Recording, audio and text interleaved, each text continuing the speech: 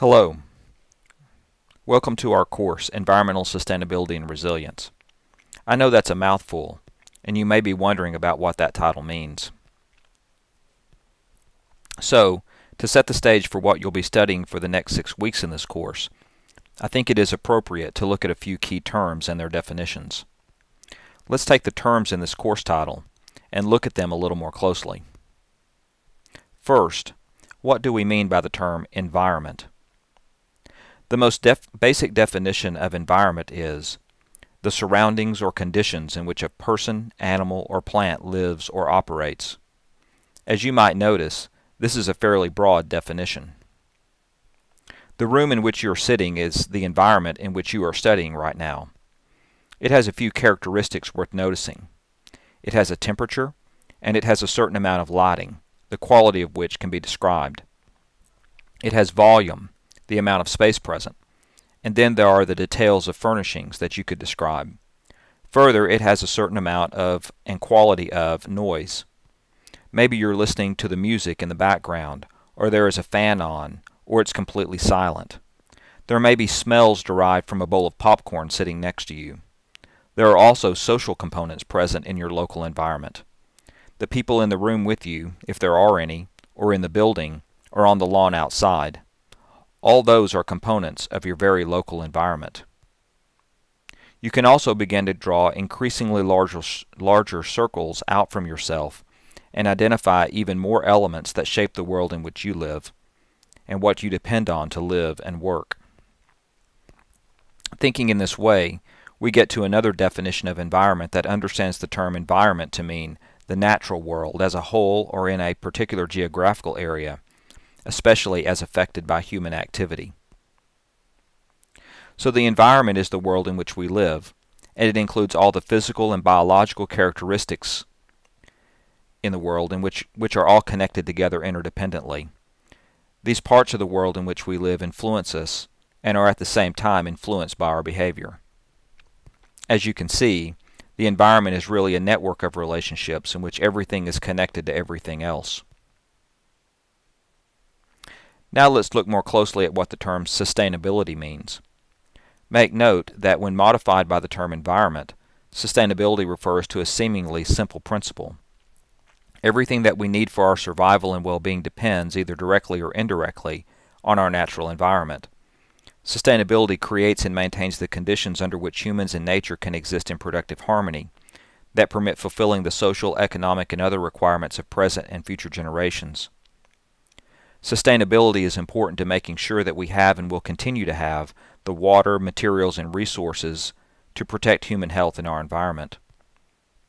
What this suggests is that humans depend on the environment existing in a relatively steady state, the state in which it exists now, to support the way we use it. With our current large human population, we have come to depend on what we call ecosystem services very heavily to support our standard of living. Because we depend so heavily on the resources that the environment provides, we need for many aspects of the environment, rainfall, temperature, and seasonality for instance, to stay much the same as they are now. Those particular features are important to agriculture, and thus the human food supply, in addition to being important to other non-human beings who rely on the environment for their livelihood. However, we know that things happen that put stress on certain aspects of the ecosystem. If something happens to shift weather patterns in a way that reduces rainfall, then certain plants find it difficult to grow and reproduce. The animals that depend on those plants for food and shelter then find it difficult to survive. This creates other complications. For instance, when grazing animals graze the dry and stunted grasses off a hillside, they reduce the ability that plants have to slow runoff when the rains do come. This leads to erosion of topsoil on those hillsides.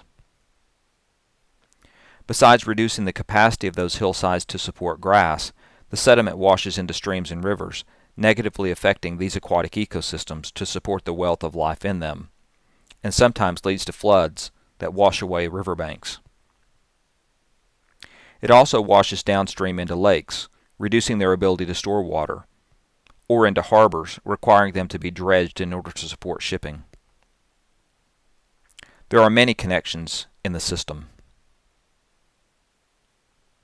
Our desire for sustaining ecosystems in a healthy state leads to a desire for increasing the resilience of these ecosystems. In general terms, resilience is the ability of a substance or object to spring back into shape. That's called elasticity, or the capacity to recover quickly from difficulties, which is toughness. However, sometimes that doesn't happen, and the state of the environment shifts into a new state, often less complex and less capable of sustaining the complex web of life dependent upon it. Particularly when humans begin doing things that put more stress on an ecosystem, we would like for it to bounce back to a healthy state quickly whenever we stop doing the things that stress it. However, sometimes that doesn't happen.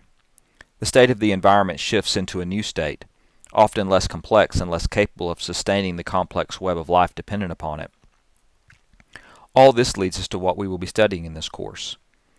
We will use the fundamental concepts of sustainability and resilience to evaluate the ways that humans have altered and are altering the environment in historical and contemporary contexts.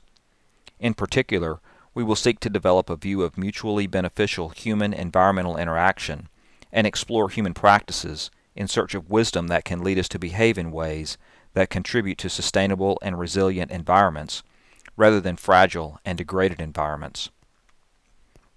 In doing so, we will explore what it means to be a responsible Christian steward in the world, human and non-human, in which we live and work.